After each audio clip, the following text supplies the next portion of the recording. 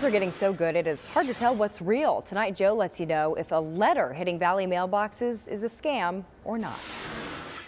So you get a letter from the city with suspicious instructions. Do you follow them?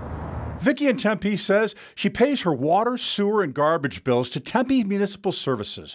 But this month she got a letter telling her to change her account number and send money to Prescott instead. Otherwise, her payment wouldn't be processed. Vicki says, I'm not sure if this is real or fake. Vicki, I'd have the same question, so we did some research. Scam or no scam? This one, no scam.